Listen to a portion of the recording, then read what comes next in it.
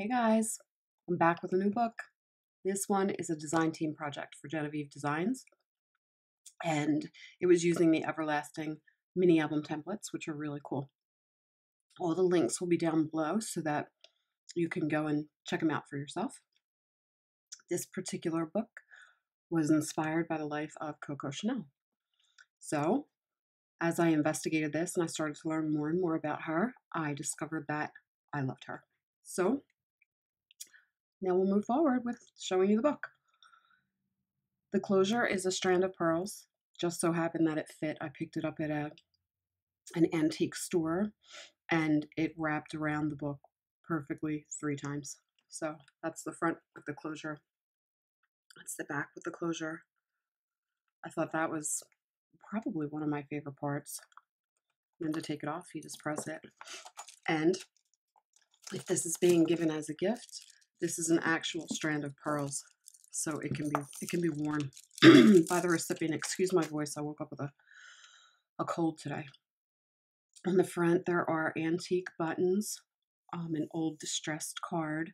This is a piece of Victorian lace that I found at an antique store. This is a little tuck spot with a piece of lace. And then I created the label that says property of Coco Chanel. However, not everyone would want a book that says property of Coco Chanel, so I made it so that it could be changed. A new recipient could put something else in here. So I like that idea. Oh, I liked it age distressed. Of course, that's how I do everything. So the book itself is covered in material. It's a big book.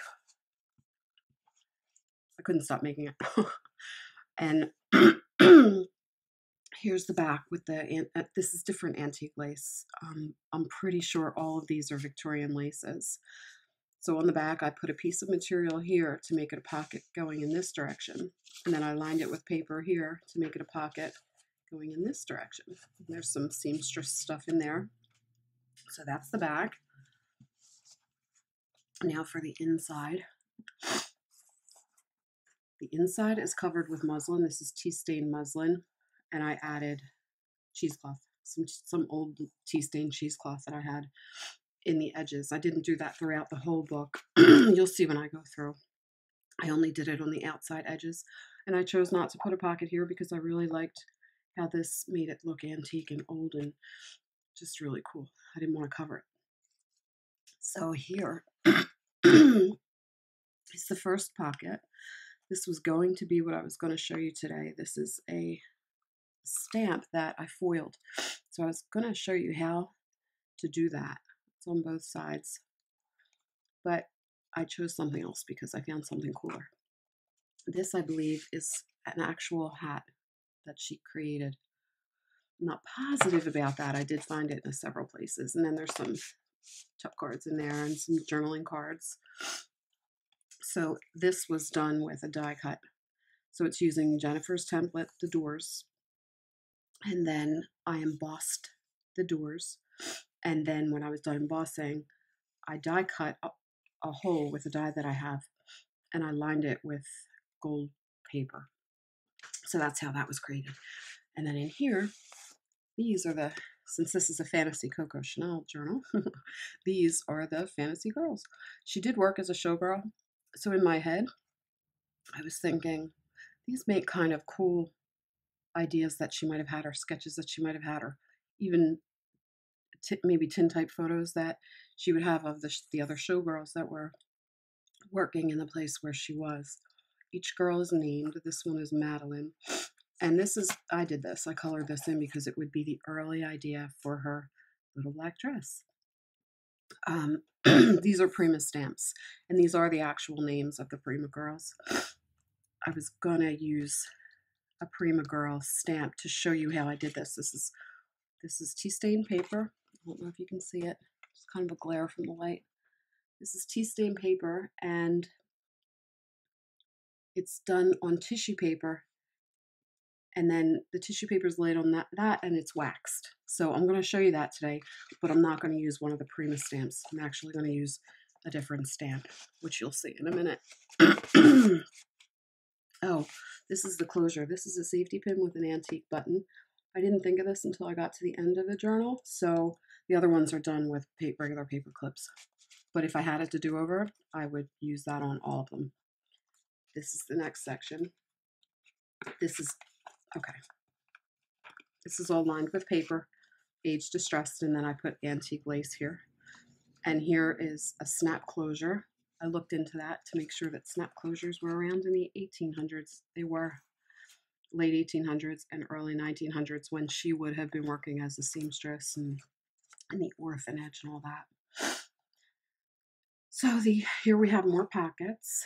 This is the Harley script design. This is another hat design. Pretty sure that was her, but I wouldn't swear to it in court. This is one of the bow templates. So the way I did this was I took black paper, made the template. I used a white gel pen to trace, made the template, covered it in silk black ribbon, and then I cut it out and put a pearl on top. So that would be one of her hat ribbons. We have some hat pins, hat pin here. That's a, a bead. This would be one of her lovers. I don't know if it is, but my feeling is I think it might be Etienne, the first man who kept her, but I'm not positive. And then this would be a ribbon that she cut off of some flowers that she got. So she died in 1971. So this was her early journal. As fantasy, of course. This is her early journal, so it would be really old. It would be about 100 years old if it were really hers. Okay, so here's another pocket.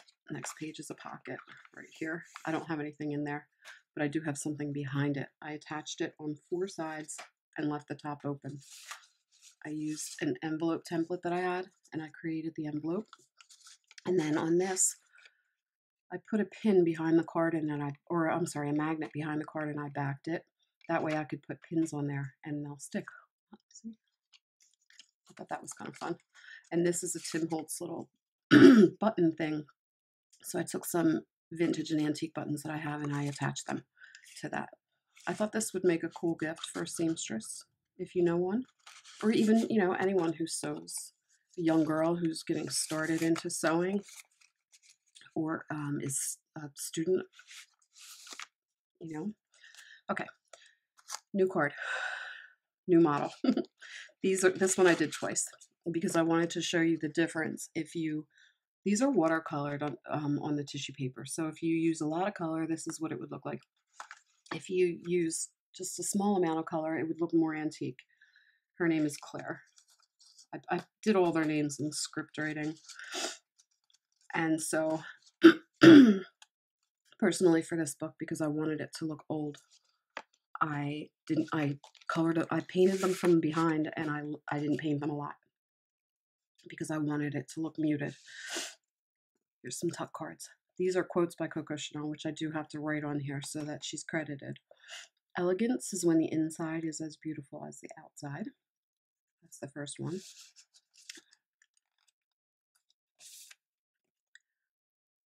A girl should be 2 things: who and what she wants.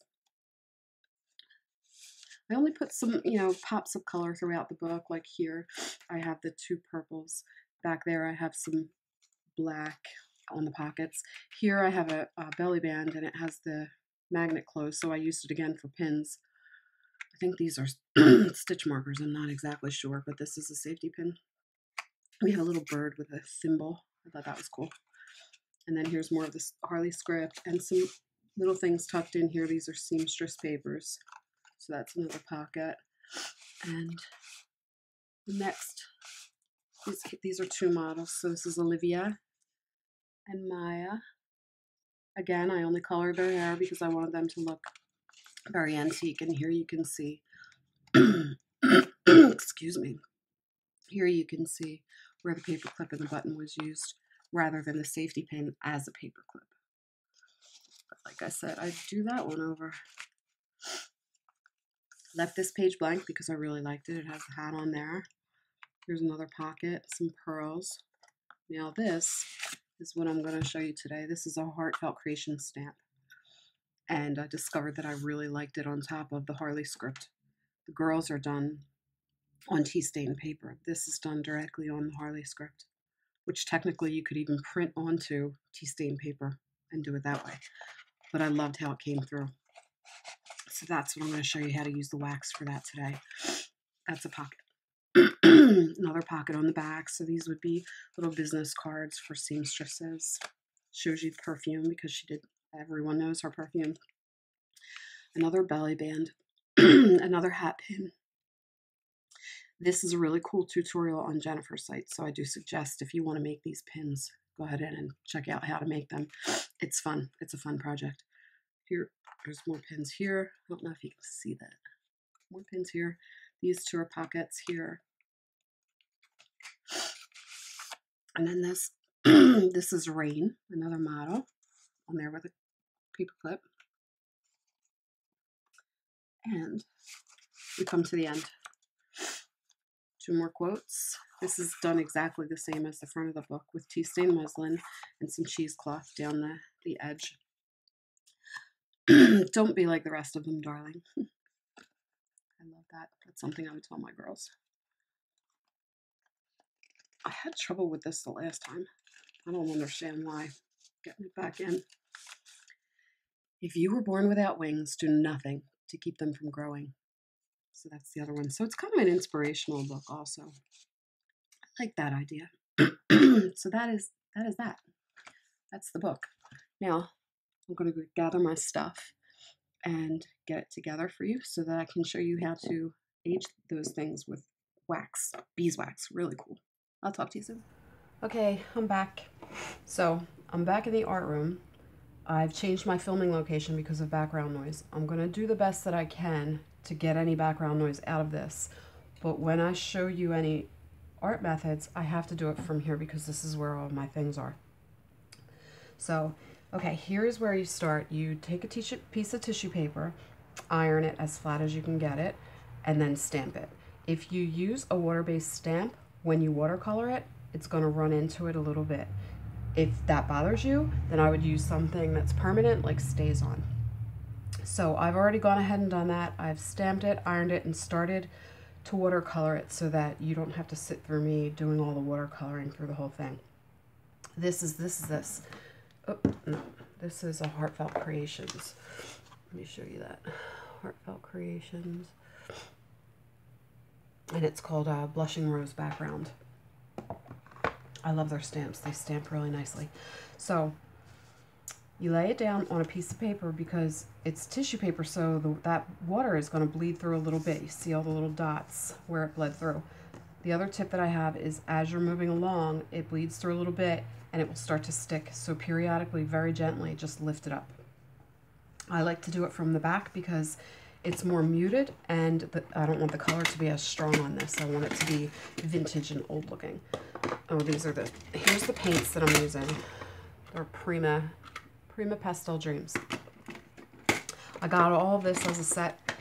This is a watercolor pen. You can get them, I think, anywhere. This happens to be a Prima one because it came with the paint. So, first, get a little drop of water on your brush.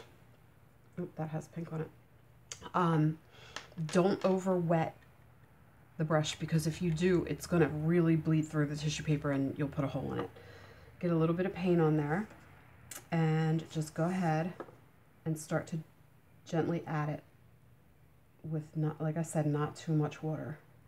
If you're using tissue paper, if you do this on cardstock, of course you can do it however you want. The cardstock will hold up to it.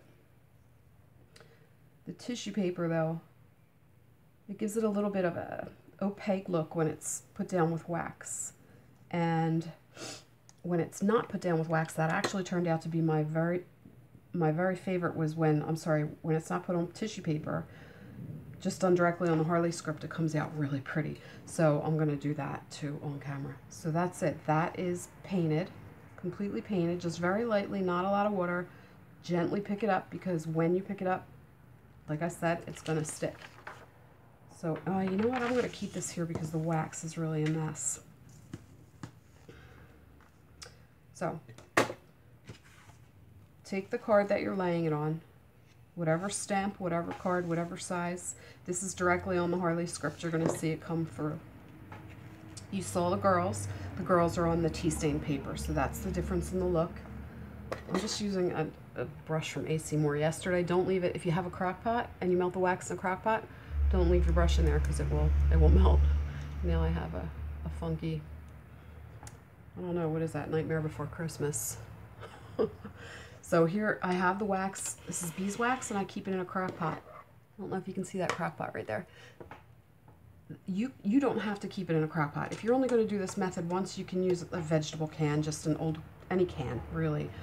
Put the wax into the clean can, put the can into a pan of boiling water, and melt it that way. Kind of like you would melt chocolate, same thing. And then, this is going to take a second because my brush, the wax inside of my brush is not melted.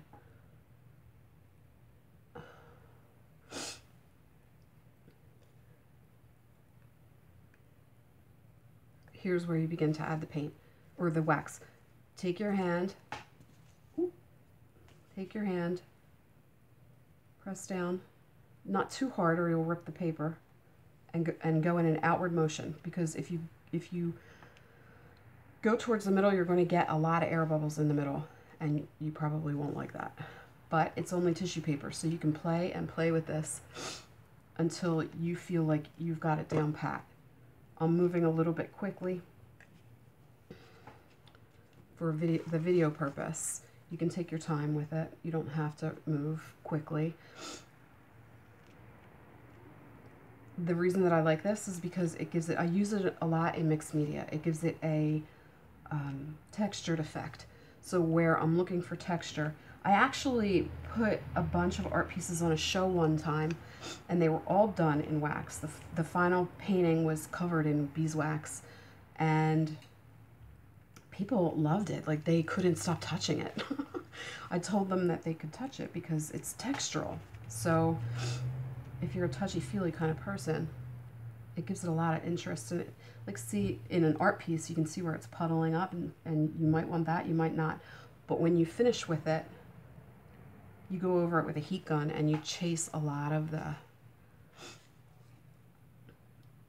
wax off of it until you get it exactly where you want it. I think I want a little bit more over here. A little bit more here. So now it's really muted. You can see that it's really muted. Where am I going to lay my brush? It dries almost immediately. It hardens, rather, almost immediately. And then that's what it looks like at this phase. So because I want you to be able to read those words, I'm going to go over it with a heat gun. But first, I'm going to do this, which is, this could be like a little tuck card somewhere. You could cut it down if you were doing one that was maybe for a gardener and you were filling it with different flowers. You could script write the type of flower that's on there before you do this, like I did with the girls' names. So I love the way that the script, you know what, let's do this. Let's put a little bit of ink on half of this so that we can see the difference. I'm just going to do the bottom quickly with more ink so that it's darker. I think, personally, when you do this without the ink, it still comes up dark, which was really a cool surprise, and I loved the look of it. So now we have part of it with wax and part of it without. This is watercolored, this stamp. Sunrise Lily Swirls. There's 3 of them in there, and they're very pretty. So what I did was I watercolored directly onto the cardstock here. This is, dropping everything. This is parchment paper.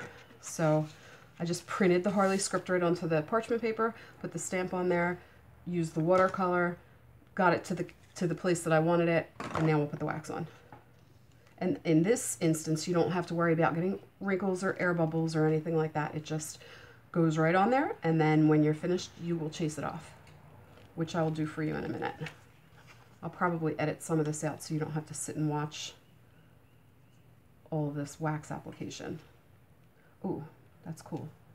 I like the way that it brings out these colors.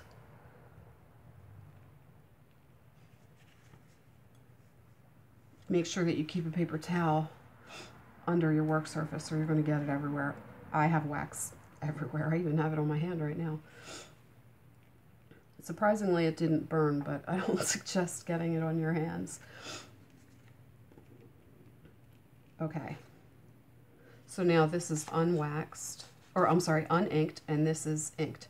But you can see how the places where Jennifer has applied the ink to the background turns a little bit darker. If you want it even darker, you can put that on first, or you can put it on next. You can put it on afterwards. So now, first things first, let's do the tissue paper. So this is the tissue paper. You take your heat gun. Don't hold it in one place for too long because it will smoke and you will wind up burning the tissue paper. You'll wind up with burn marks. I had that happen on one or two that I liked the effect. I actually liked it. So if you wanted the burned effect, you could just hold it there for a few minutes longer. Do this over top of the paper towel. Because you're chasing that wax off, it's going to run down to the bottom and into the paper towel. I don't think you can really see on camera what's happening, but it turns, it's kind of like embossing powder. It turns that see-through color when you get the heat on there because it's becoming liquid. And you can see how as the wax is coming off, the Harley script is actually getting darker.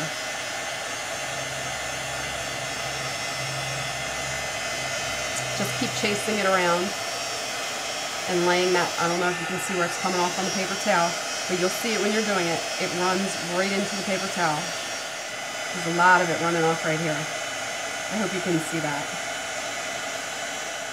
Right now there's an air bubble in here. The heat will actually it will bubble up underneath the tissue paper, but then it kind of evaporates it. I don't know if you can see that smoke. That's what I was talking about. It can smoke a little bit. If that bothers you, I would do this in a ventilated area. So there you have that. The back, the wax tends to come through the back, so it gives it a waxy appearance in the back. If you wanted to use this as just a tuck card, I would leave it as it is. If you wanted to use it as a note, like maybe the person, you're gifting this to someone and you wanted this to be the note, then I would line it with some paper because you're not going to be able to write on this. I don't think. You could experiment with it and see. I don't know if you can see the texture on there. I really like this effect, but like I said, I've worked with wax a lot and I love it. I love it because it gives that mad scientist edge that I like to have. Okay, so here we'll do this one. I really like this.